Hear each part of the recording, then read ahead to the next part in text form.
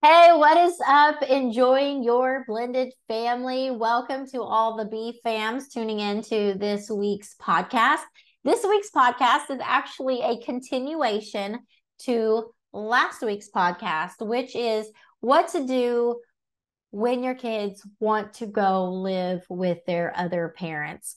Last week, I shared with you and answered a couple of questions around the topic of our kids going to live with their other parents and how it all came about, how old they were when it happened, and why we let them go, and if you should let them go, and just all of the things to the beginning part of our story. So if you haven't listened to that one, I highly suggest you go ahead and stop this one and go back to last week's episode and listen to that first, because today's is going to build off of that. Today's episode, I'm going to answer the questions of what did I do while they were gone, while my biological kids were gone living with their dad, and what made them come back. And both of these questions have some very specific answers. Anybody that's walking through this season of life with your kids right now, my hope and my prayer is that you're going to take some of these things and you're going to put it into motion, and then you're going to begin to see drastic things changing in your family. So we'll get into it right after this. When we first became a step family, just like you, we didn't quite know what we were getting into. Scarlett and Randall Tandy here from Enjoying Your Blended Family, and we have been a blended family for over 15 years. And not only did we have to figure out how to handle the day-to-day struggles that come with being in a step family, about 7 years in, our biggest fear happened and each of our kids went to go live with their other parent. We went through seasons of zero connection with each one of our kids, and we had to get really creative on ways to reestablish and reconnect those relationships. And through prayer and becoming very intentional, God restored our family in true God-like fashion and made it better than we could have ever imagined or hoped for. So God has called us to help other families do the same thing, to make those connections. So if you're looking for stronger relationships, deeper connections, and more communication, then we believe it truly starts with being intentional and creating these fun opportunities in our family. Click the link so that you can get quick access to the process that we use to help you find common interests in your family so that you can be more intentional on spending time with your kids, your spouse, and your family as a whole. We believe you can take the step out of step family and create a blended family that you truly enjoy. You can find our podcast on Enjoying Your Blended Family on YouTube or anywhere that you listen to podcasts. And while you're sitting there, go ahead and follow us on social media. So when you have more fun, you'll see less problems. All right. So we're going to start with the question of what did you do while your kids were gone? So just a refresher, summer of 2017 is when we went through a very short period of time where none of our kids lived with us. My younger two had went to go live with their dad. I finally let go of control.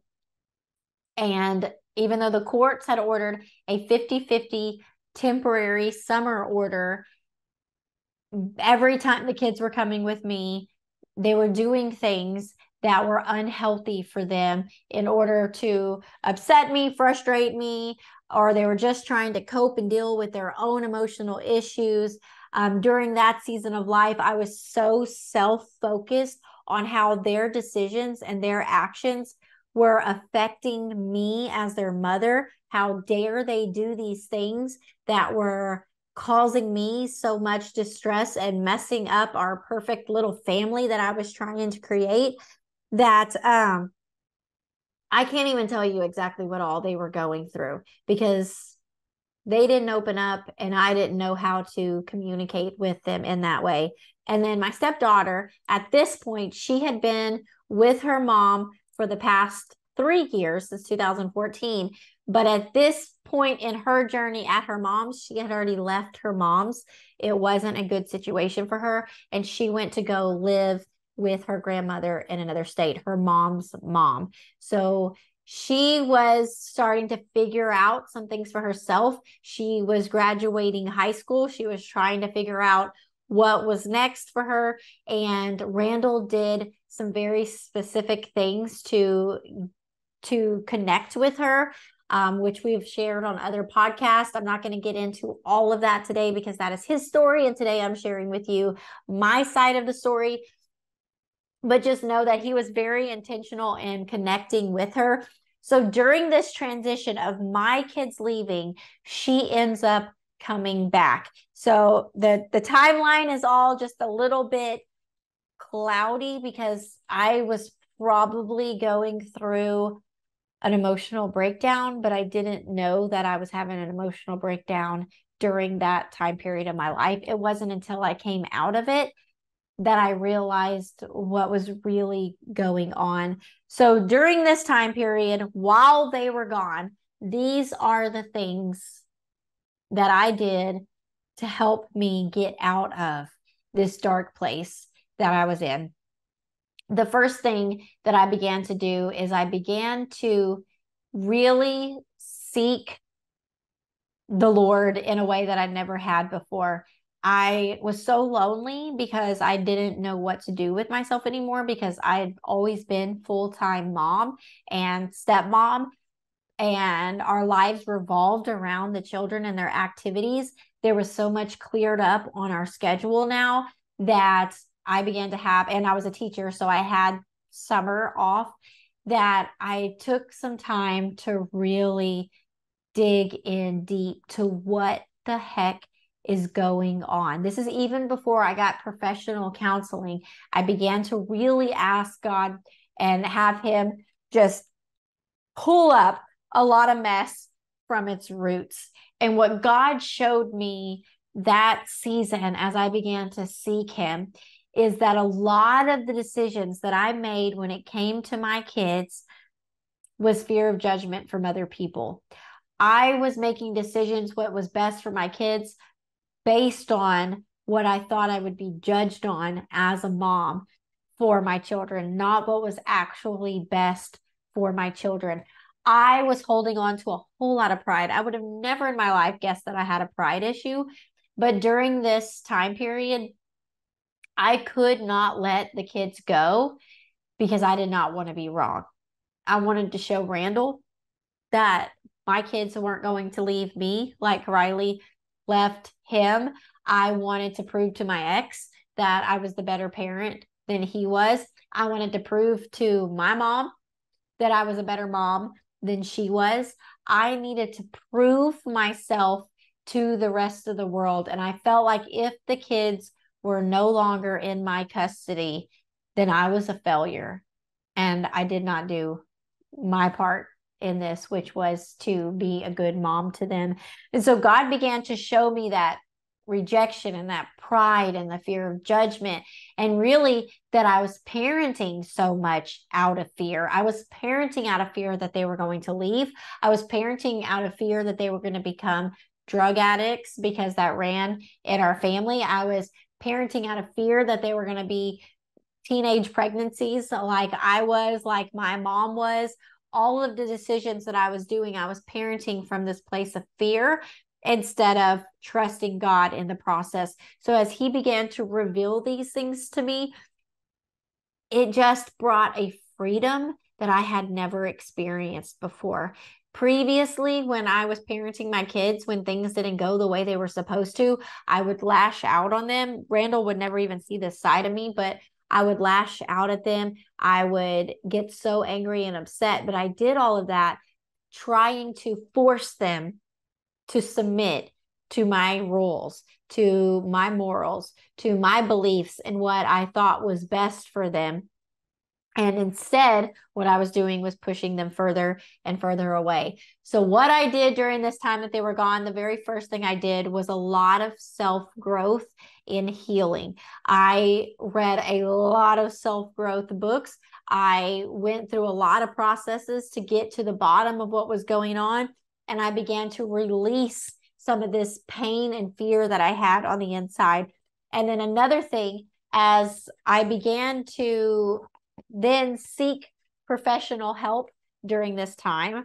I began to see a counselor during this time as well, and she challenged me to find some sort of outlet.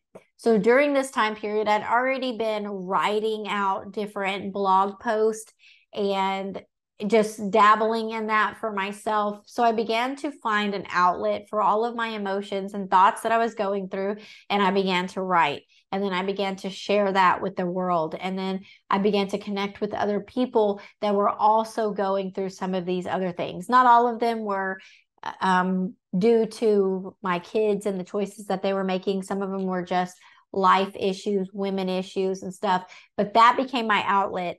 And then the therapist also challenged me to find something that Randall and I could do together that would strengthen our marriage. And so during this time that our kids were gone, I began to really look inward into how could Randall and I have a better marriage. Our marriage, when you get married in a blended family, you don't have that time to really learn and grow each other in that like honeymoon period that regular nuclear families have, because we had children off the bat. Our whole life, everything we did was focused around our kids, their extracurriculars, their schoolwork, church, volunteering, summer camps, VBSs, plays, everything revolved around the kids. And it left little to no time for Randall and I's relationship. But now here we found ourselves in this season that we just began to pour into each other during this season. We were able to open up and lean on each other during this season in a way that we never had before. And as we did that, our relationship grew stronger and more intimate with each other. So first thing I did was I worked on myself. Second thing I did is I worked on my marriage. Third thing I did was my stepdaughter ended up moving home. So she ended up being the only kid in the house now. And so during this time frame, I decided to really just pour into that relationship with her. When she left for her mom's, we did not have the best relationship. I say it's so hard. Like, and I don't know if you guys experience this as well. When we talk about our stepmom journey and we talk about how hard it is and how we are the target, we have a target on our back, our stepkids do these things. We don't feel like, we can even just be ourselves in our own home. There's all of these ugly, negative emotions that come along with it, but there's also a lot of beauty mixed in with that. So yes, there was hardship and there wasn't a strong relationship with my stepdaughter. We did have a relationship. I was the mom in our home. We did do things together. We did have somewhat of a bond, but that season when she left to go live with her mom, it was as if all of that was thrown out the window. No good memories existed anymore. And then now when she moved back in, it was like this rebuilding, relearning each other, hashing some of the good times and looking through pictures and going on adventures. Her and I would go hiking and bike riding and go on these different just dates with each other. And I just began to pour my focus into her, and she began to see me for the first time for what I was trying to be all along. And that was just a bonus mom to her. It was no longer me trying to prove that I am her mother. It was not me trying to force her to have a relationship with me. She was able to see all the things that I had done her entire life as a positive thing. How I would cook for her, how I would take care of the house, how I would plan events, how I would be involved in that I would show up for different things that she was involved in, how I would encourage her to do the things that she wanted to do. I was like her number one cheerleader. So during this time, I worked on strengthening the relationship with the kid that was in the house.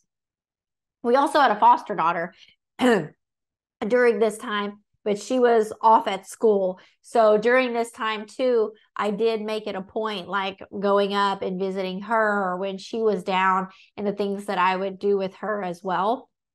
But for the most part, the one that I spent most of my time with was Riley, because she was the one living in our house. So what did I do while they were gone? A lot of self-growth and healing for myself. I worked on my marriage, strengthened the relationship of the kid that was still left. So for us, it was my stepdaughter. For you, it might be an ours baby that you had after the fact that y'all have had together. But then the last thing I did while my kids were gone, and I say last thing, but this is the thing that I did the most. This was the one thing that gave me so much peace and brought me the control that I felt like I had no more of, and that was pray. From the very beginning, when my stepdaughter moved, to the point to where when my own biological kids left, and then even when my stepdaughter came back, during this time, I learned to pray and go to war for my kids in the spiritual realm. And I don't know what your religious beliefs are, but we are living here in this world, but the battles that we have are not with flesh and blood. It is not here against our ex or our children or our spouse's ex or the court systems or any of that. That is not where the true battle lies.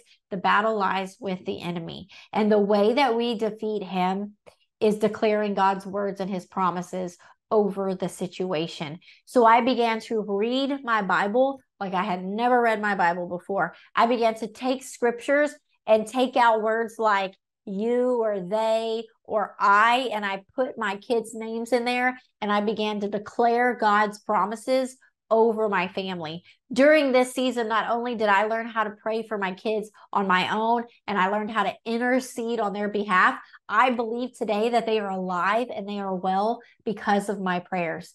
There are things that my kids did while they were gone that should have killed them. There are moments that they have told me about that they should not be here anymore. But I believe because I spent that time in prayer and surrounding them in prayer with God's angels armies, protecting them and keeping them safe, that they are still alive today. And then Randall and I, as a couple, began to pray together. It was awkward as all get out.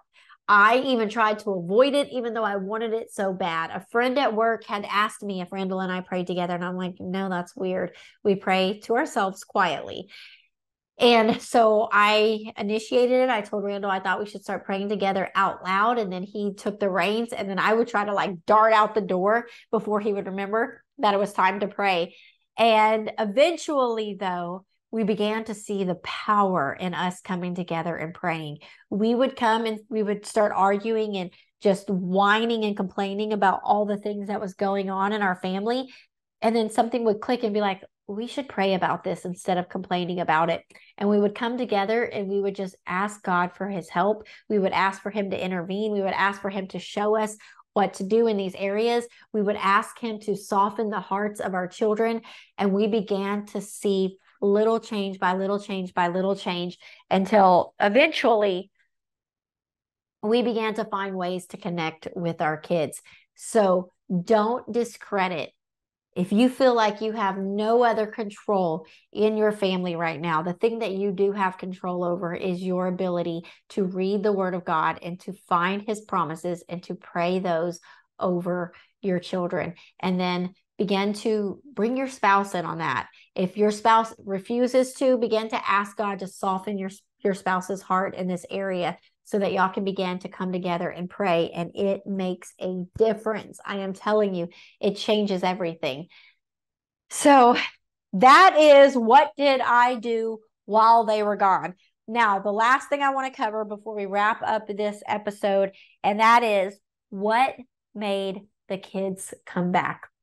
And this part of our story is different from Riley, Big Riley, Randall's biological daughter coming back, and my two coming back.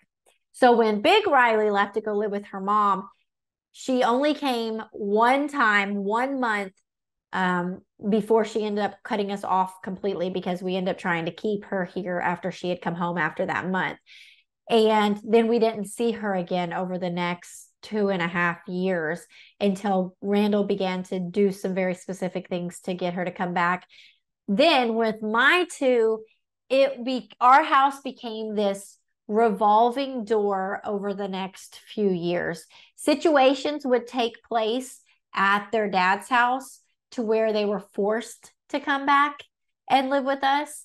Or one kid would come back because they chose to come back, and the other one would leave, or the other one would do something and then we would kick them out again.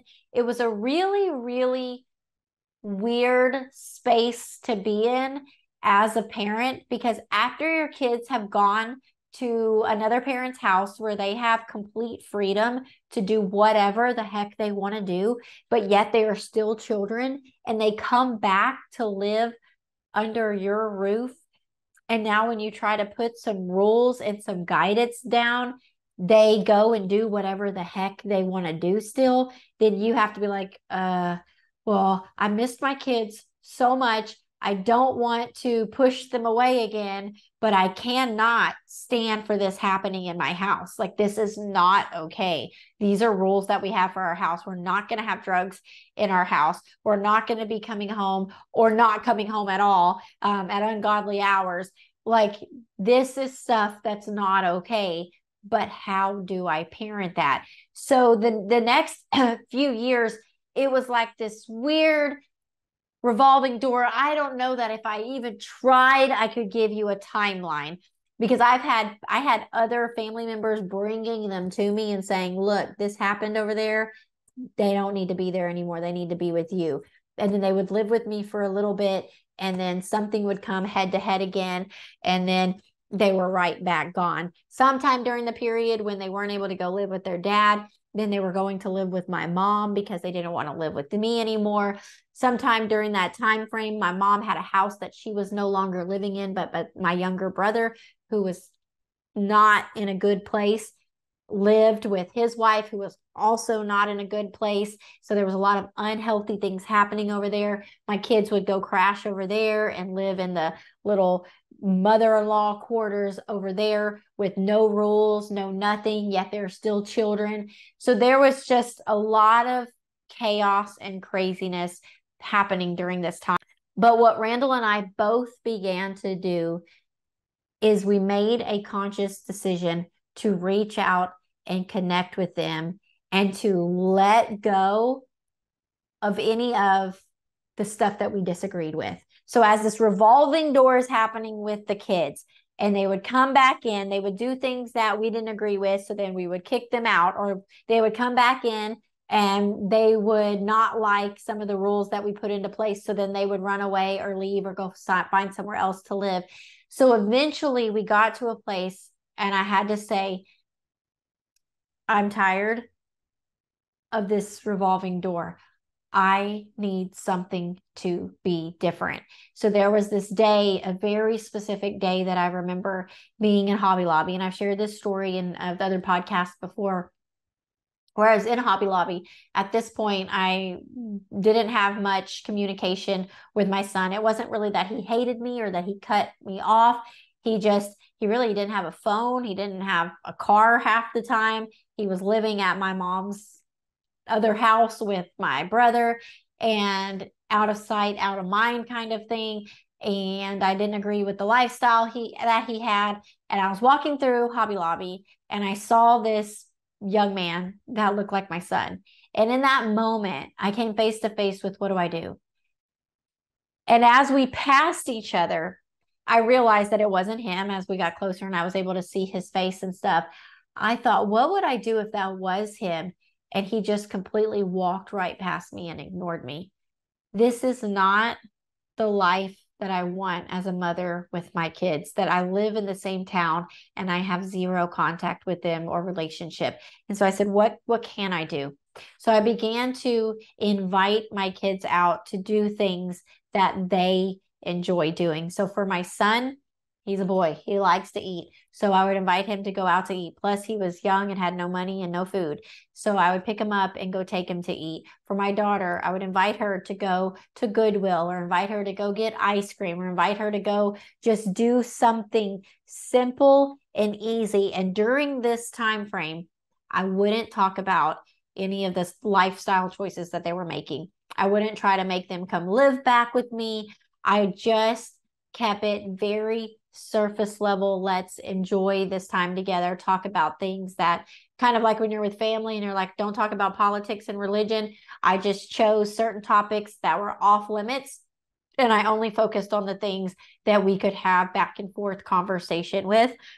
And that every time began to break down some walls where they would begin to open up with me, and mostly my daughter open up with me and tell me things that are going on in her life. Almost immediately with these situations, they would then end up coming back and living with me. They would realize like, okay, I need something different. This isn't good for me. And then they would come and be back in our home again. Again, still weird because the parenting looks so much different. It's one thing to have this little relationship that we could have outside of our home and connect. But now when they come back in your home, having still rules and morals and things that you want them to agree with, finding ways that we could not butt heads was kind of difficult. So during that time, what I had started to do is if I disagreed with something, I would pray about it. I would take it straight to God. Lord, I don't like this. This is not okay. Something's got to give. Something's got to change. Show me what to do. And in situations where my daughter would begin to act out and go into old patterns and routines of us yelling and screaming at each other, I had grown so much at that point that I would be able to say, you know what? I'm not doing this. I'm not going to talk and argue with you like this. I'm going to be in the other room. If you want to come talk with me, then, you're more than welcome. But until then, I'm just going to separate us from this situation. And during this, when I would do that, without fail, she would come to me. She would apologize. She would open up what was really going on the inside, because the surface level that we were fighting about was just that. It was just some surface level issue when something much deeper was going on. And during that time, we were able to have a lot more healthy conversations and communicate things that we were never able to communicate before they left. So what made them come back was, for one, I believe, prayer, and two, very intentional connecting points, inviting them to go and do things on their level. And then three was me just taking certain topics off the table and not arguing about them. So that, my friend, is what we did to reestablish the relationships, what we did while they were gone and what we did to reestablish the relationships. I do not want to downplay at all what you're going through. I don't know that anybody can speed up this process when your kids are gone. I know for us, it was about a span of 6 years from the time the first kid left to the time the last kid, our relationship was reconnected. But over that 6-year period, we learned and we grew a lot. But it wasn't until 3 years in that we figured out some of these things that we could do. And as we began to do those things, it really strengthened us. It strengthened our faith to hold on to what was going to happen with the other 2 kids, because what we saw happen with the first kid. So if you're in the season of no relationship right now with your kids, hold on to that. What God did for me and my family and my kids, He will do for you and your family too. That He's not going to do it for me and then leave you hanging high and dry. Begin to seek Him out. Pray to Him. Begin to ask Him, what do you want, Lord? What is best for them? What can I do? How can I be a benefit here? How can I encourage and uplift my kids in this season and let go of some of these expectations that I have had? And how can I let you be in control? And then focus on the people that you can focus on. Focus on yourself. Focus on your marriage. Focus on the kids that are still left in your house. And then as time progresses, begin to reach out little by little and make those connections with your kids, inviting them to go do things with you. All I can say is when we finally understood it, when we finally began to connect that way, walls came crashing down, relationships restored. But when I was doing it my way before, what I thought was right, when I was adamant about the way that I was parenting and what my kids should and should not do, the walls stayed up and they continued to run. And it was a vicious cycle and revolving door, and it was exhausting. All right, so I'm going to pray with you before we leave today. And as always, feel free to reach out. Send me a DM on Instagram or send me an email at scarlettandyetm@gmail.com and let me know what's going on. I would love to pray for you specifically. I set up Zoom calls all the time with people that are struggling and I just hear them out. If I feel like I have helpful advice in that area, then I share it and then I pray with you because I know that God can do more than anything, more than we can do on our own. So let's pray now. Father God, I just thank you that you're here present, that it's not an accident that my friend is listening to this podcast right now. Lord, for those that are walking through the season of their kids gone, living with their other parents, that they feel like there's just so much pain in their heart during this season, Lord.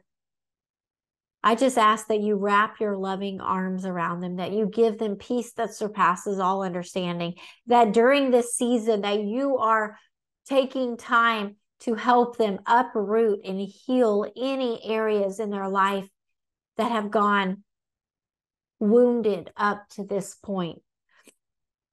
Lord, I thank you that you are strengthening their marriages, that what the enemy is trying to use to kill, steal, and destroy their blended family, that you're actually going to take and turn it around and strengthen their blended family.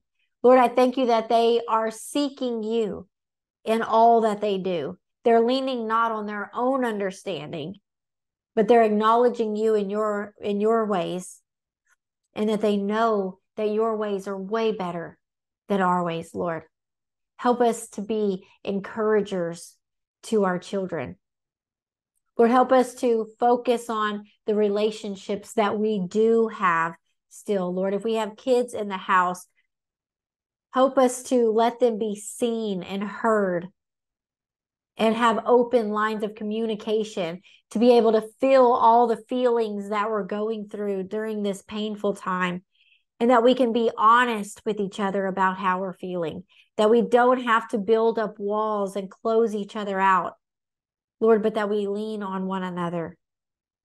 And Lord, I thank you that you're giving my friend new creative ideas to connect with their child that's gone.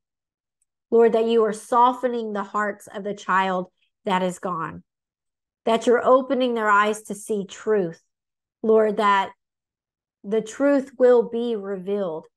Lord, if there's anything being done in the dark, anything that the enemy is using to grab hold of our kids and keep them from your light, Lord, I bind it up in the name of Jesus, that it has no place in our kids' lives, that they are free and that they are running towards you. Lord, I thank you that you're going to use this season to grow them and strengthen them into the children, into the men and the women that you created them to be. That there are lessons that they're learning during this season of their life that they could not learn while under our care. Lord, I thank you that you take everything that the enemy uses to harm us and you turn it around for our good and for your glory. I thank you that your angels are protecting our kids and keeping them safe from themselves and from those around them. Lord, I thank you for the restoration of families all around the world, that after my friend that listens to this podcast begins to do these things that we talked about today, that they're going to begin to see immediate changes in their house, in their selves, in their spirits, in their marriages, in their relationships, in their homes, and in their relationships with their prodigal child. Lord, I thank you for the children that you're bringing home. And I pray all this in Jesus' name. Amen. Woo, amen. All right. Incredible stuff these last 2 episodes. I do just pray that it has blessed the heck out of you, that God is doing something bigger than you and I can even imagine, that you're going to look back on this day a year, 2 years, 5 years from now, and you're going to remember the moment that things began to turn around. Please send me a message and let me know when things begin to turn around. It just builds up my spirit and my faith when I see God do the impossible. I love you guys. And in the meantime, until we meet again, don't forget to enjoy your blended family. Thanks for joining us today. We hope this episode has been a blessing and encouraged your family journey. Make sure you stay connected with us and join our weekly Blended Family newsletter. We send an email out every Friday morning full of support and encouragement. And when you join, we also want to give you a free gift. So go get yours today. The link is in the show notes below. Have an amazing day. Remember to enjoy the journey with your blended family, and we'll see you on the next episode.